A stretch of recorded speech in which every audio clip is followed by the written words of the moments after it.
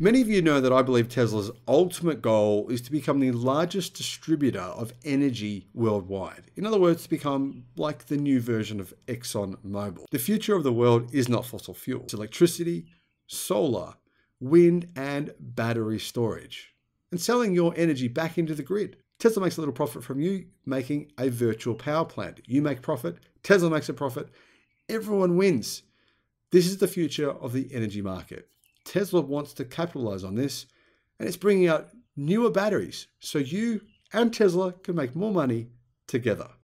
We've just learned that Tesla have a brand new Powerwall called the Powerwall 3.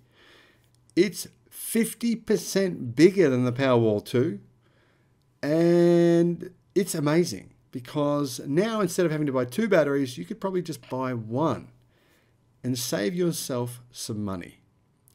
Hello my friends, welcome to the channel. I'm the Electric Viking. My name is Sam Evans. Thank you for tuning in. It's great to see you. I want to say a big shout out and a big thank you to our Patreon supporters. Really appreciate everything you do, and also everyone else who has supported the channel this year, whether that be from my wife's cancer campaign. She has stage 4 cancer, and it's been a pretty good challenge for us to deal with that this year.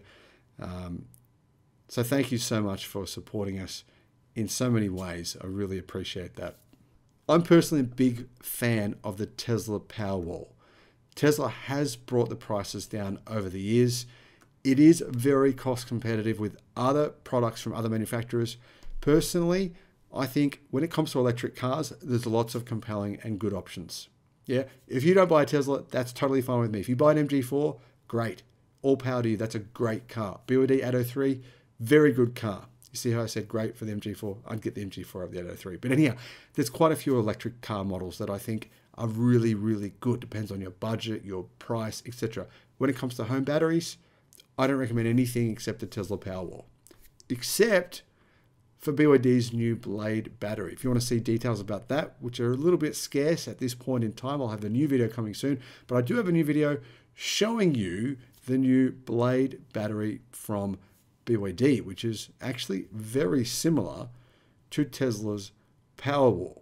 But the Powerwall 3 is much bigger than the Powerwall 2.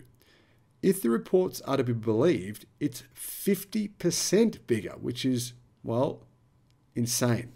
Now, one of the big benefits of the Powerwall 2, not the Powerwall 3, is the fact that Tesla started using lithium iron phosphate cells. The batteries will more than likely last longer than previous versions. And the Powerwall 3, of course, will also use lithium iron phosphate cells. More than likely, those are from CATL.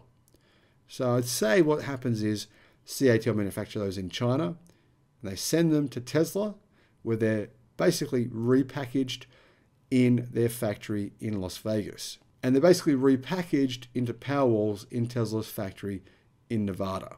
Now, Tesla does have a new Megapack battery facility they're manufacturing in China, which will probably make Powerwalls there as well. Getting back to the Powerwall 3, the latest version of the home battery pack is said to have an output of 11.5 kilowatt. The product has been reportedly certified by several electric utilities across the United States, confirming that as the power output. And this indicates Tesla's preparation for the release of this new version. Now, apart from that, we don't know. Is it going to be more expensive than the previous model? Absolutely. You're not going to increase the size by 50% and not change the price. More than likely, what will happen is this. You'll still be able to buy the Powerwall 2. You'll also be able to buy the Powerwall 3. The Powerwall 3 will just be more expensive because it's much bigger. Now, right now, you can actually buy a Powerwall called the Powerwall Plus, and that has a maximum power output of 9.6 kilowatts. This new version has a maximum power output of 11.5 kilowatt. So that's around a 20% increase versus the Powerwall Plus. But compared to the Powerwall 2, it's around 50% bigger. However, there's a little bit of confusion here. There's a document saying that the Powerwall 3 has a maximum continuous power on grid of the Powerwall Plus being 7.6 kilowatt. So we're not exactly sure here. It's sort of a bit of confusion from all the different people who have reported on this on exactly what the specifications would be. I believe it will more than likely be the 11.5 kilowatt that people are claiming. During the first quarter of this year, Tesla revealed its energy generation and storage segment grew an incredible 148% year over year. That was after increasing 90% in Q4 alone. Energy storage is booming for good reason. The prices of these batteries are lower than they used to be. The quality is better than it used to be. The software is incredible. Now remember, these prices here, it's not just a battery by itself. If you go buy a battery by itself, and you can for other companies, you can buy Chinese batteries, you can buy South Korean batteries, you can buy various different batteries made in various places. In fact, you can even buy batteries made in North America. That's another option as well. But when you do that, you do have to consider, how does that work as a system? How does it tie into the grid? What other parts do I need to order? I actually think it's easiest to simply buy a Powerwall from Tesla. They do it very well. They've sold a lot of them. In fact, more than 300,000 worldwide. An interesting thing is here, this is essentially what Tesla predicted. Elon Musk said, our energy division will grow faster than our automotive division. That's exactly what's happening. In fact, it's growing much, much faster. Why is it growing so fast? Because Tesla are prioritizing it. The key reason they're prioritizing it is because they sell it to you and make a little bit of a profit, but then in the future, they're hoping to make more profit from you, whilst you make profit from the grid. It's genius, I think. Let me know what you think in the comments, and thank you for watching. Bye-bye.